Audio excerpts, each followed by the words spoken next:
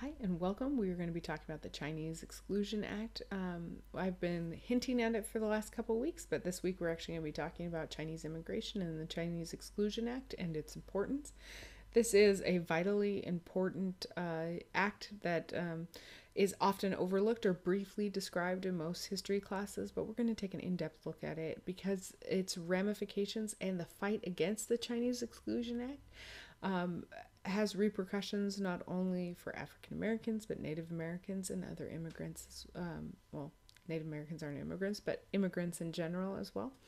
And it really is the only law at the time that specifically singles out a group that are considered so anti-American that they cannot be allowed in the country by name, as it is the Chinese Exclusion Act. This act was enacted on May 6, 1882, and signed into law by President Arthur, and it remains in effect until 1943. After which, it is formally removed, but the quota for the Chinese immigrants are ridiculously low, and that remains in effect until 1965. Post 1965 is a direct result. The immigration laws that we have are a direct result of the Chinese Exclusion Act, particularly with quotas from other countries of how many people we let in. And this all goes back to the Chinese Exclusion Act.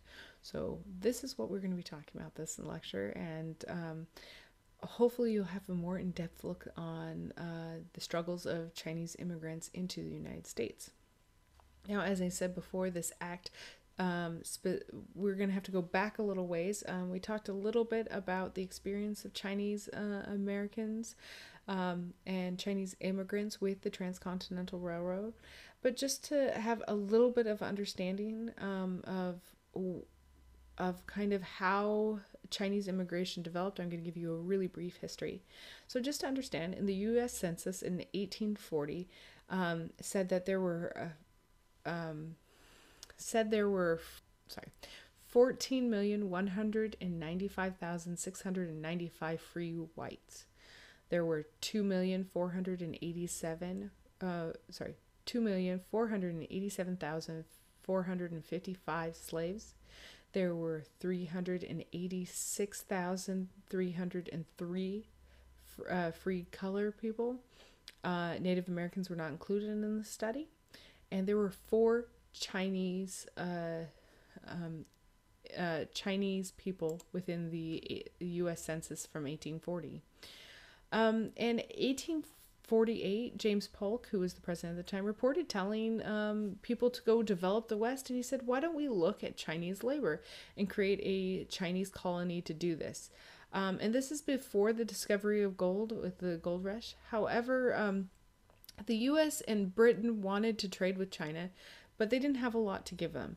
They wanted silks and porcelain and tea and spices, but the Chinese didn't want a lot of our exported goods because they didn't need it. And so what ends up happening is that that Britain and America participated in this, and they began giving opium into China and pretty much getting their citizens hooked on opium, controlling the market.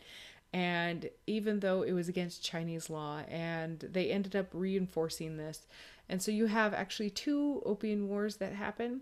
We don't get to really talk about this, but this in 1842 is the first one, and this results with the Treaty of Nanking, and opens kind of ports of trade. Trade that happens in the 1840s. On top of that, in the Qing Dynasty was kind of falling apart. And what results of this is the Taipei Rebellion in 1850. And this Taipei Rebellion had over 30 million people who were slaughtered in this. So at the same time, so this is in 1850. 1848-49, gold is discovered in the United States, and it is reached over, and China becomes aware of this. And so even though it's illegal to immigrate to leave China at the time, people end up sneaking away and immigrating to the United States for the gold rush.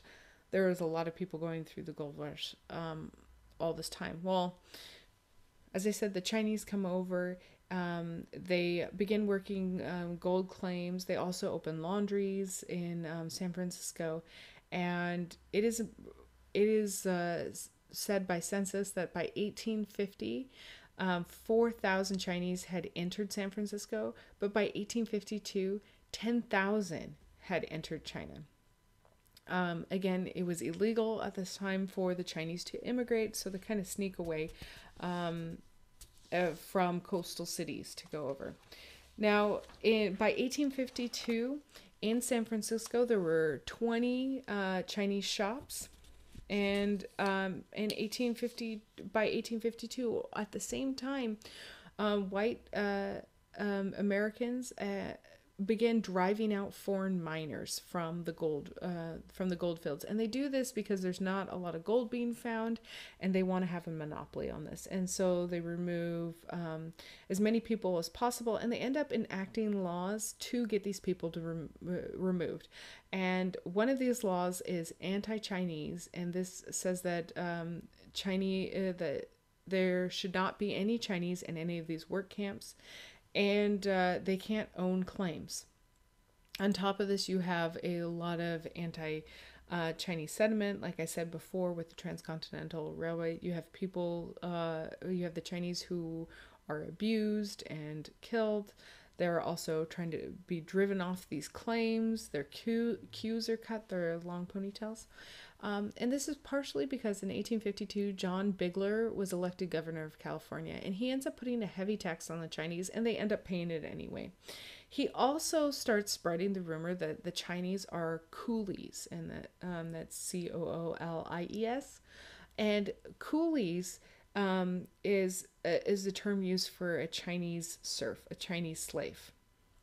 And so he was saying that with all the mass immigration of the Chinese coming over, that they are doing this in slave ships instead of immigrants. And so he kind of starts spreading these rumors. On top of that, he passes a foreign miners tax, and it specifically targets the anti-Chinese, and the Chinese end up paying all of these taxes at the same time. They work in a lot of these bad fields, and eventually they go work for the Transcontinental Railway.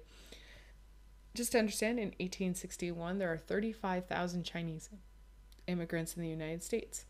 Well, in June 1861, Lincoln trying to make trying to have better relations with China, trying to have diplomatic ties. So he ends up sending the first Chinese ambassador over, and his name's Anson Burlingame, and that's Burlingame.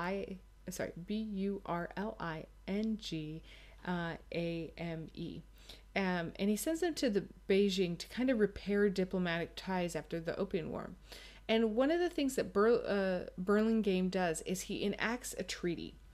And with this treaty, he allows free flow of people between China and the United States. He allows this, he gets this so that it's free passage. Now, this is, at the time, very critical because they need laborers in the West, even though they don't want the laborers in the West, as well as they want to have good relations with China to have cheaper trade during the Civil War.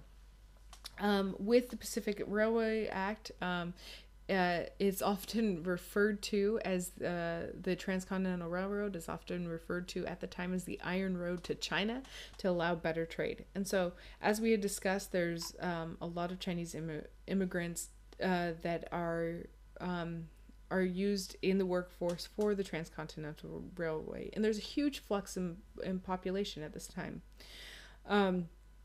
And so, while this is going on, while this Transcontinental Railway, as we had discussed with Reconstruction, the 14th Amendment was adopted and passed prior to Burlingame Treaty, and it said that all citizens born or naturalized citizens of the United States. However, there's this big fear of this coolie trade. Now, post-Civil War, one of the suggestions was that in the South was, okay, we no longer have slaves. Why don't we actually take all these coolies and take these Chinese laborers who are going to work cheaply and use that as a replacement to slavery and plantation. Now, this was greatly feared, and it was there was mass protests, particularly in the Northeast and on trade unions, about how this is just another way of slavery and they can't do this. So they end up having a lot of anti-Chinese sentiment, even though the Chinese had nothing to do with this thought. And post the transcontinental railway system, what ends up happening is that you have a large influx of Chinese immigrants who are working on the railway, who are no longer working for the railway. What are they going to do? So there's a lot of animosity. Some of them go work in factories in Pennsylvania and Massachusetts, and there's a lot of propaganda at this time saying that these Chinese are working for $1 a day, and they're doing these incredible cheap labor that would have been really underpaid. But there's a lot of this propaganda that appears in newspapers, and these unions begin to protest Chinese labor as a way of undermining them. So a lot of the scabs for the factory workers, people who go and work while a strike is going on, happen to be Chinese immigrants who had gone to Pennsylvania and Massachusetts because they would work. And so a lot more anti-Chinese sentiment was coming from the West that was already heavily indoctrinated into anti-Chinese to the East Coast at this period. And one of the things that kind of escalates the tension is on October 24th, 1871. There is, what ends up happening is a white man is killed in the crossfire between two Chinese men who were fighting in LA, in the LA Chinatown. And what ends up happening is that a huge mob of almost, I think they said 300 to 500 men and women who are white and Hispanic descent come into the Chinatown. And one of the largest lynching occurrences happened during this time. And in fact, one woman is lynched, one child is lynched, and they are lynched on church steeples, on lamp posts, on anything they can find. And it results in 18, and on top of this lynching, the Chinese begin to fight back. And so they go around, they start firing.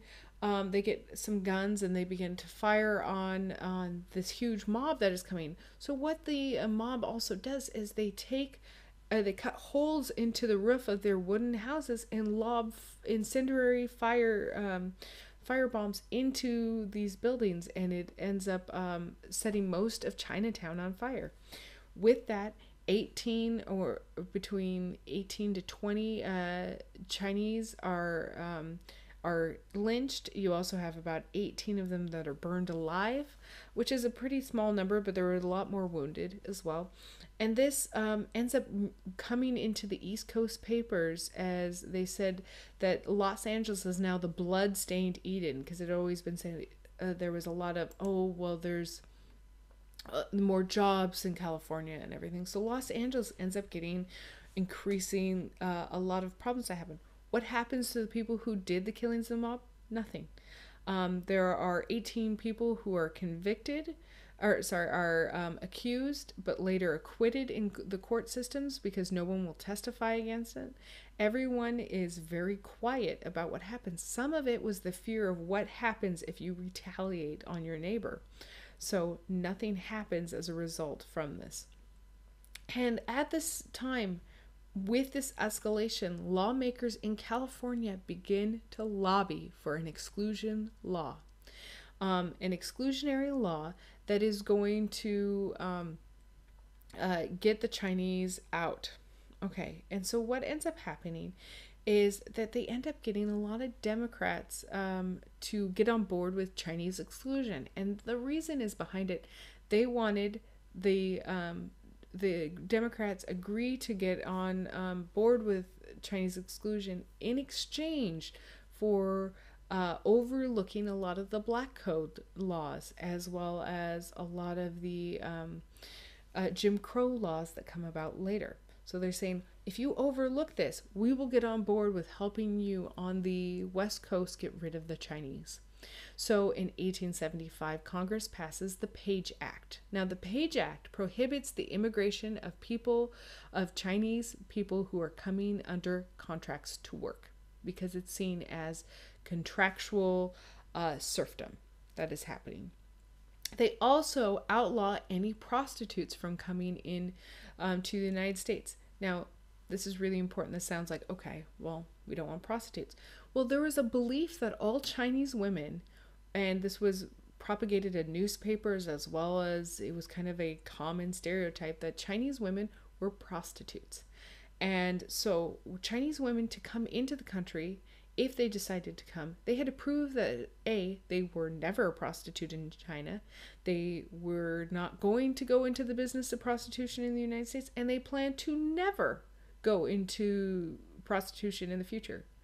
So it's kind of like promising something that you might not have. So Chinese women had to endure, if they were coming to the United States, very few end up coming during this period because they had physical exams, they were intimidated, they had to swear on oaths. It didn't matter if they were married or anything.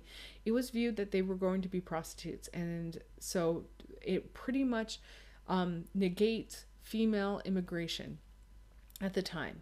And so there is a belief that if we can get rid of the female Chinese from coming, that Chinese men will stop coming as well.